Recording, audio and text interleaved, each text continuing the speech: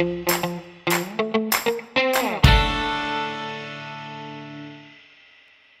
everyone, back here. Welcome to chapter 2.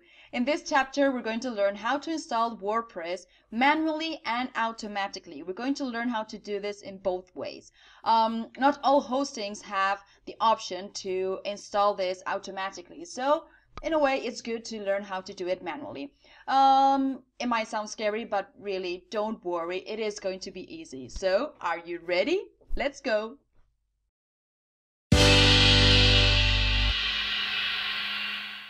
First thing you have to do is download WordPress. So visit wordpress.org and download the latest version of WordPress. As you can see, this is the site, and here is where you have to download WordPress.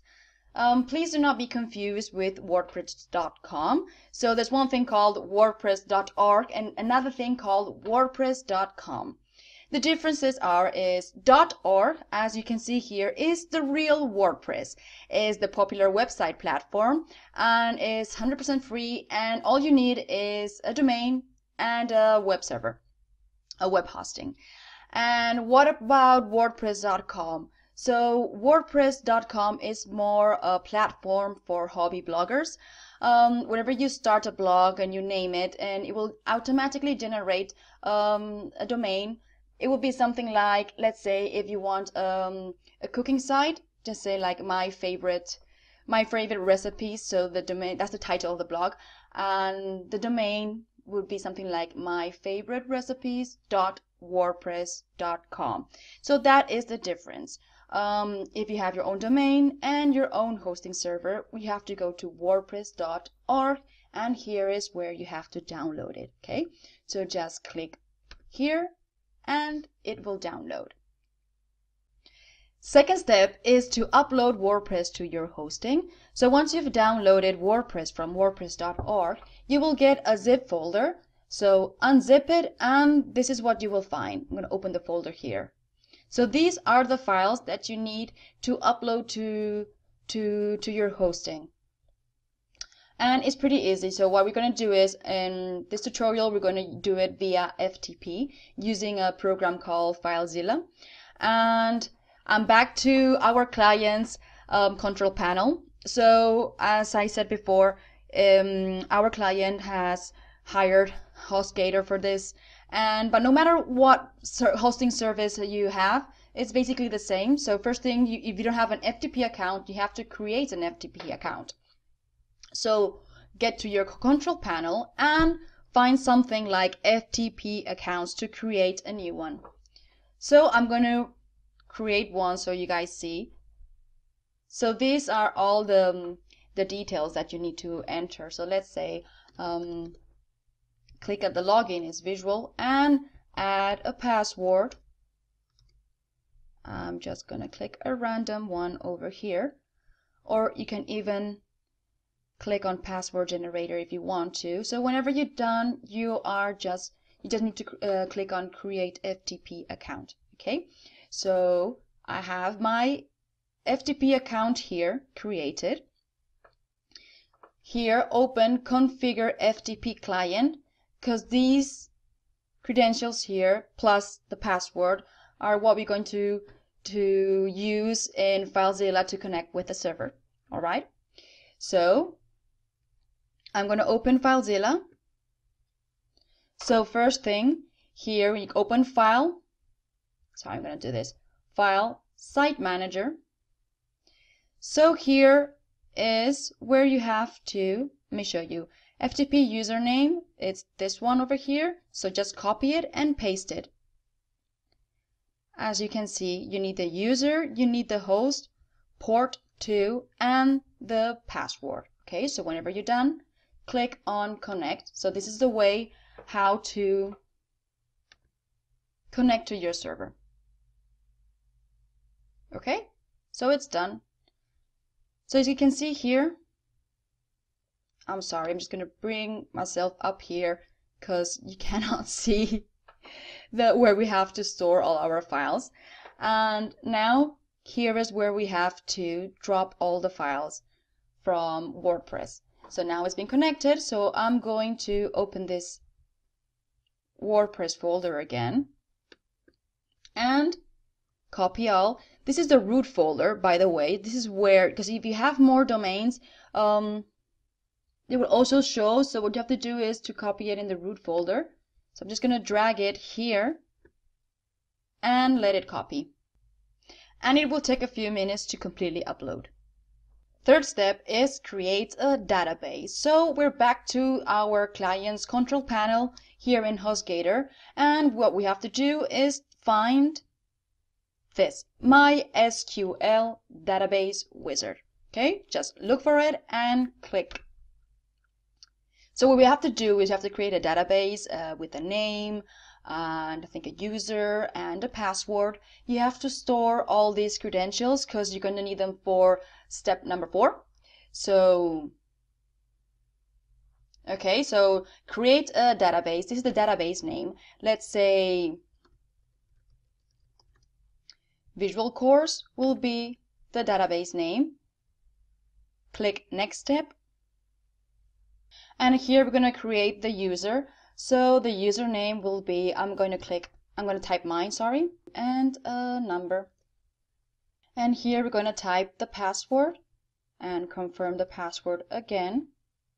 Or you can use the password generator and just click on create user. And in this step, click on all privileges. Okay, so everything here is selected, and then click on next step. And when we see this message, it means that we have completed the task of creating a database. Now we've already uploaded WordPress to our hosting. We've also created a database, and now it's time to install WordPress into our domain.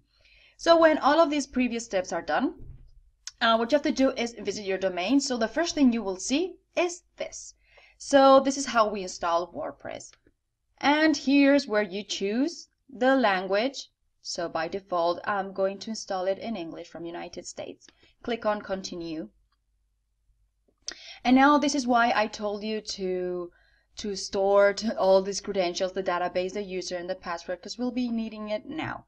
And then I'm going to click on let's go.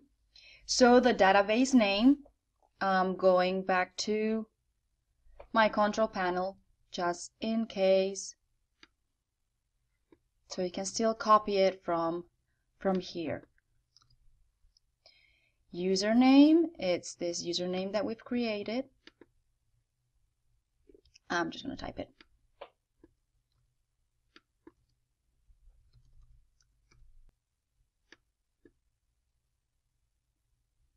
And password, just delete it, and I've copied it to my clipboard. And we'll leave the rest as it is. Okay, so click on submit.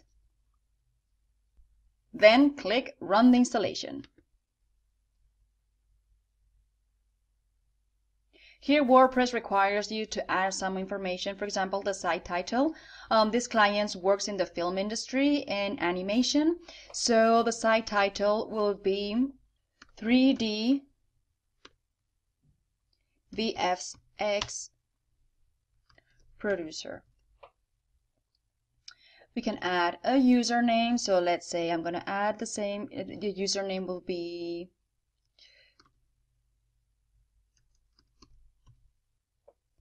this will be the username, and I'll just leave this generated password. Also, we can add an email here, so I'm just going to add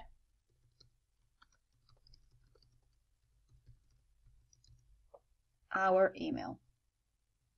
So I'm afraid I cannot scroll down a little bit more, but I want to show you, just going to minimize this a little bit. Here you can see the search engine visibility. You can discourage search engines from indexing this site. So if the site is being built, you should click on this. Okay, so I'm just going to click on this while we're building it, so Google won't index this, but we have to remember whenever you're done to deselect this option. All right. And now whenever you're done, I'm just going to minimize this a little bit more. Just click on Install WordPress. Okay, I'm going to zoom back in. So WordPress has been installed, and then you just have to log in with the account that you have just created with those same details. So click on login, and then you'll see how we're back to WordPress. Let's type the username.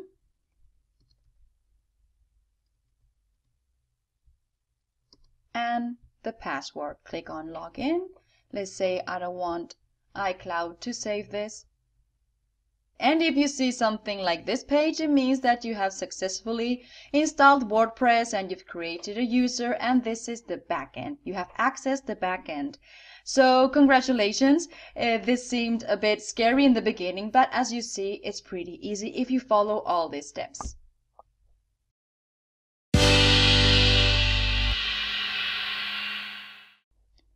In many hostings, you can find the option of installing WordPress automatically with just a few clicks.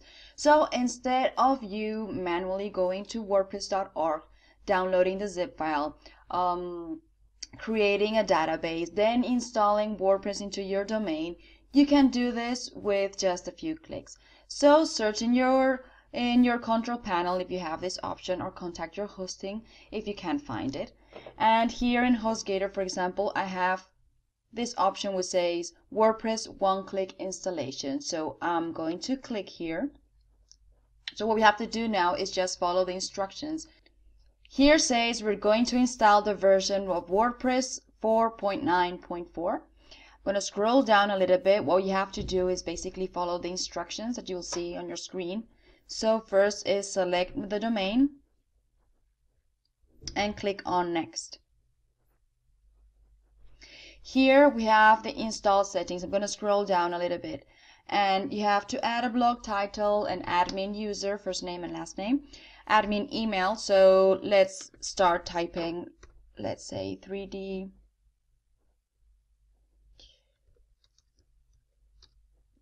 producer, admin user, first name, just going to put something random like Ned Stark, and admin email, I'm going to type hours. And here you have to leave this selected. As you can see, you're automatically creating a new database for this installation. And agree the terms of service and click on install. The installation is pretty fast, and you get your installation details here. What you can do now is log in. So I'm going to open this in another tab.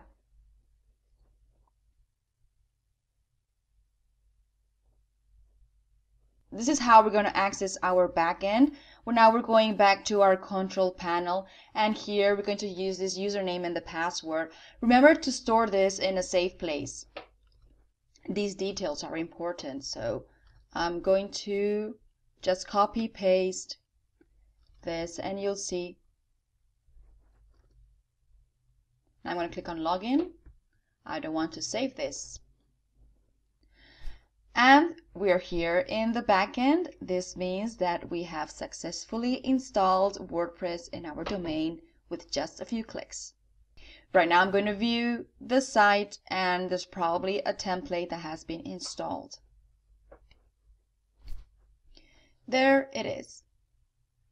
If you manage to access your backend with the username and the password that has been created, that means that you have successfully installed WordPress into your domain. So congratulations! It wasn't that bad in the end, right? Anyways, we're going to move on to chapter 3, where we're going to be designing the site with a free visual builder. So if you don't want to miss any chapter, then don't forget to subscribe and to click on the bell icon to get notified whenever the chapter is out. So guys, thank you for watching. See you next chapter.